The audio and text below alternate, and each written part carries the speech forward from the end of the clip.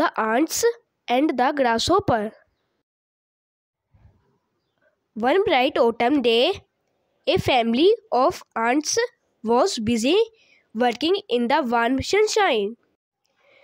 They were drying out the grain they had stored up during the summer, when a starving grasshopper came up.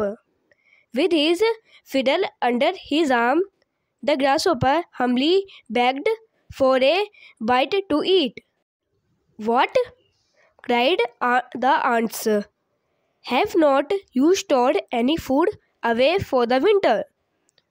What in the world were you doing all summer?" "I did not have time to store any food before winter," the grasshopper whined.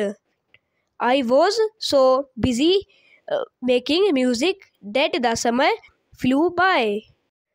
The ants simply shrugged and said, "Making music, were you? Very well. Now dance." The ants then turned their backs on the grasshopper and returned to work. Moral of the story: there's a time to work and a time to play.